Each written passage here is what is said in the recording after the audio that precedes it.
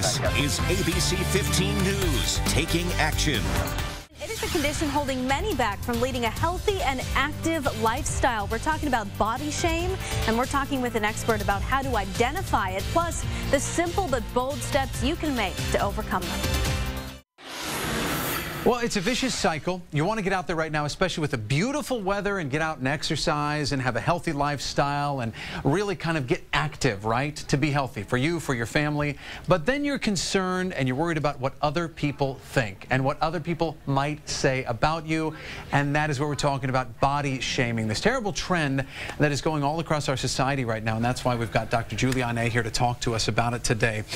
How prevalent is this? I mean, it seems to be all over the place. It is all over the place, and it really is a paradox because our obesity epidemic continues to about it. We have to get out and move, be healthy, yet body shame stops people. It actually works against us, and it perpetuates the cycle. It's a huge problem in our country. People have always kind of seen what they think people are supposed to look like, the healthy lifestyles from the magazines and those types of things. Now with social media, it's just blown up that much more. You have it constantly in the palm of your hand. The average American woman is 5'4" and weighs 166 pounds. The average American model that we see all the time in the magazines and on social media, 5'10", 107 pounds.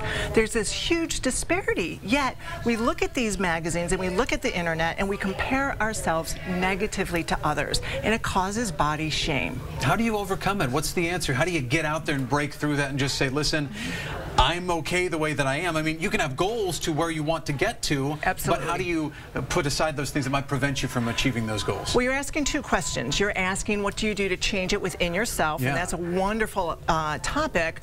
But I think what you're also asking about is how do you get out and move to get yourself physically and even emotionally healthy through activity when you feel bad about yourself? Well, the first thing you want to do is you want to really share with a trusted friend or family member your feelings of shame. Even though that's vulnerable, really shame breeds. It thrives in privacy. And so you want to be able to share it so that the only voice you hear is not your own self-judgments. You want to learn that other people love you, they accept you for who and how you are, and that's really helpful. The other thing we want to do is we want to ask people to help us to get out and move. So again, a trusted friend. Ask them, will you please take a hike with me in the beautiful desert? Will you walk around my neighborhood first thing in the morning? And then you can actually graduate to playing Frisbee in the park. Really important. You also want to find non-traditional gyms to work out in.